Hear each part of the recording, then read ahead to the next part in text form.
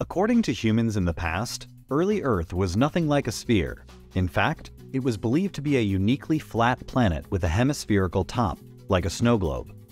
The belief in this flat Earth was so strong that even though it was established in the 3rd century that the Earth was indeed round, the idea wasn't widely adopted until the 15th century. Obviously, there were no satellite photos to convince people of Earth's actual shape, so they instead relied on their observations.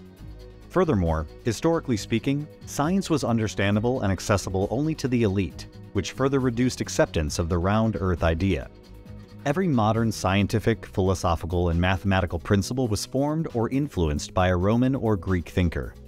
Rome and Greece were once the incubators for ideas that would spread to the rest of the world. Sometimes they made mistakes, yes, but they were generally an intelligent bunch. It is said that Socrates, the legendary Greek philosopher, first popularized the idea that the Earth was round rather than flat. He observed a lunar eclipse and realized that the shadow on the moon cast by the Earth was curved, which prompted him to deduce that the Earth must be round in order to cast a curved shadow. Additionally, the shape of the moon, a celestial body just like the Earth, was also clearly round, leading him to postulate that all celestial bodies must be round, including our planet. Scientists during the same period noted that when ships arrived in port, the topmost portion of the ship would be visible first, not the whole ship. On a flat Earth, the whole ship should be visible from a distance. After the round Earth theory generated questions and debate, philosophers and scientists had to identify the correct answer. Around this time, a Greek scholar, Eratosthenes, identified the circumference of the planet. He observed that on June 21st of that year, the midday sun was directly above a well in a town named Syene, and the reflection could be seen at the bottom of the well. However, at the same time, in a town named Alexandria, 800 kilometers north of Syene, the same could not be observed. The sun was not overhead there. On a flat Earth, the shadow would be the same in both places.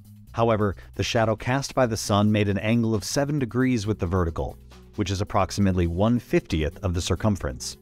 Hence, the circumference of the Earth was estimated to be 50 times the distance between Syene and Alexandria, which is shockingly close to the planet's circumference, considering the limitations of that time.